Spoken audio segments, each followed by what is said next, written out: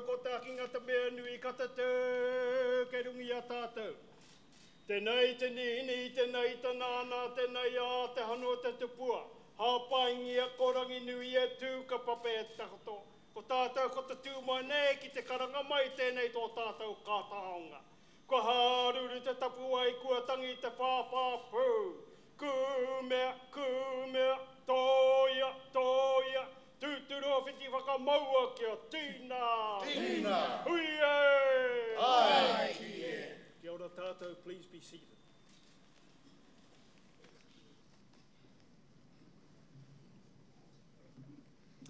Nowhere else in the world, ladies and gentlemen. I ask you now to please welcome Minister Nania Mahuta.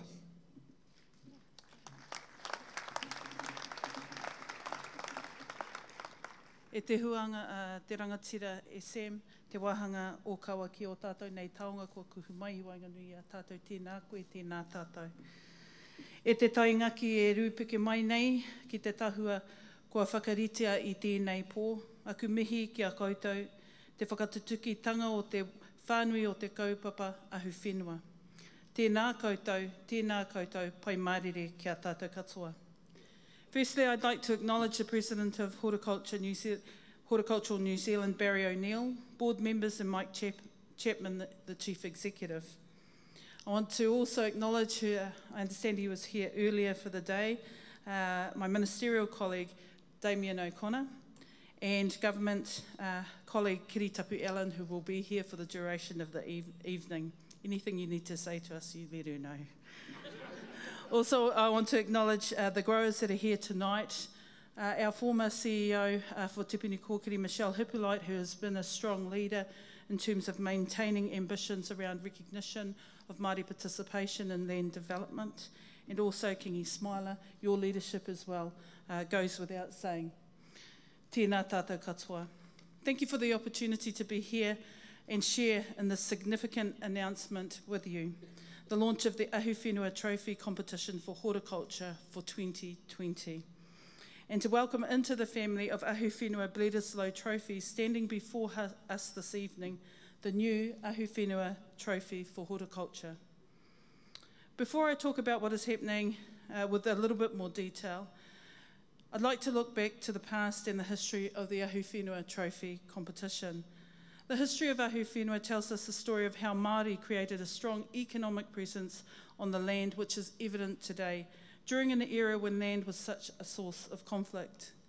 Te Apirana Ngata realised the importance of retaining and improving what remained of Māori land, and both he and Lord Bledisloe, the Governor-General at the time, saw the value of encouraging competitiveness as a means of increasing excellence in farming.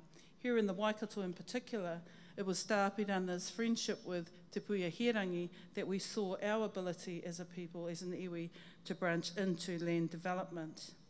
This led to the creation of the inaugural Ahuwhenua Trophy competition in 1933. Today, 86 years later, the Ahuwhenua Trophy is the preeminent accolade to win in Māori farming and is recognised as the most prestigious and comprehensively judged award in New Zealand. The Ahuwhenua legacy instills in all Māori a sense of immense pride and self-belief in their achievements to date and sets the benchmark for excellence that ensures success for the future of Māori agribusiness. Against this backdrop, it's my absolute pleasure to launch the Ahuwhenua Trophy Excellence in Māori Horticultural Award 2020, sponsored jointly at platinum level by my ministry, Te Puni Kōkiri, and Minister O'Connor's ministry, the Ministry for Primary Industries. The trophy will be awarded to horticulture from next year, joining the awards for sheep and beef and dairy. This means from 2020, the trophy for horticulture will come every third year. Māori have had a long history in horticulture, which dates back to pre-European settlement, and today it is pleasing to see the presence of Māori in horticulture, with kiwi fruit, avocados and berries as star crops. We already have many inspiring Māori success stories in horticulture, and the Ahuwhenua Trophy competition will give Māori in the sector the opportunity to showcase their successes and receive recognition for their leadership, innovation, business growth, and their role as stewards of the land kaitiaki, which will be passed on through generations. But let's look at some of the examples. I'm sure many of you will know them. When I think about Wakatu incorporated a food basket approach across multi-food categories, Te Awanui Hukapak Limited early ventured into the value chain and today are influential shareholders in Australasian produce business Seeka Limited. Tuaropaki Trust are pioneers in temperature-controlled horticulture using geothermal energy, innovating offshore as well as onshore. Te Awanui Hukapak shareholders collectively are one of the largest kiwi fruit growers. Ngai Tūkairangi Trust, gee, Kitty, there's a lot from your area. Ngai Tūkairangi Trust, a Te Awanui Hukapak shareholders, is acknowledged by its peers as one of the best kiwi fruit growers in the world and have expanded from the Bay of Plenty into the Hawke's Bay through the purchasing of 60 hectares of kiwi fruit for kiwi fruit orchards. The partnership with Quayside Holdings and Te Tumu Paeroa is an example of innovative capital solutions for Māori land development into kiwi fruit through their Hua Kiwi initiative, and the acquisition of a large-scale kiwi fruit orchard, Mātai Pacific, in June this year by Te Arawa Group Holdings in Rotorua, Rotomā No. 1 Incorporation and Ngāti Awa Group Holdings, to demonstrate that Māori growing is not just about development but also strategic acquisition. So there's a lot happening. The competition will be good for the sector, I'm sure. There are large tracts of Māori land in prime horticultural areas such as the far north, Hawke's Bay and Bay of Plenty in Nelson that are underused, providing massive opportunities for further development. This year I announced the Whenua Māori program, which will directly address the issues raised by Māori landowners who face many challenges with accessing and managing their land productively, because the system in which they need to operate is very complex. The program will support landowners to use their land, take part in its governance and management, and have a say about the future growth and its opportunities. The implementation of the program comes at a time of great opportunity for Māori farmers on their land. As I mentioned earlier tonight, for the first outing, we have before us an exact replica of the trophy that was designed by Goldie, the New Zealand artist renowned for his painting of Māori leaders and their communities. The creation of this trophy was an extensive collaborative effort between the village goldsmith in Wellington and the specialist silversmithing firm of Ottawa, who are based in Ashford in the county of Kent, which is 98 kilometres southeast of London. The search was international for a company that had the capacity to spin the bowl in sterling silver to the shape and size required. And you can see they've done a fantastic job. Master jeweller Dan Palmer from the Village Goldsmith produced handmade templates and impressions from the originals that allowed the craftsmen at Ottawa to create an exact copy of the originals. The base was designed and carved by the master carver Clive Fugel from Te Puia in Rotorua, the New Zealand Māori Arts and Crafts Institute. Tonight, the name that I will now give to this trophy is Haumie Tiki Tiki, God of cultivated food.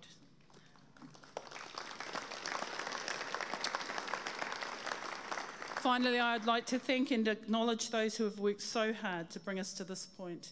Again, Kingi, your leadership as Chairman of the Ahu Whenua Management Committee and your team. Michelle, your leadership as well has been an enduring support for this particular kaupapa. Mike Chapman and your team from Horticulture New Zealand, all of you, I thank you. Nō reira kia koutou katoa, nau mai te taonga nei, ki tēnei whakataetai, haumie tiki tiki. Tēnā tātou katoa, kia ora.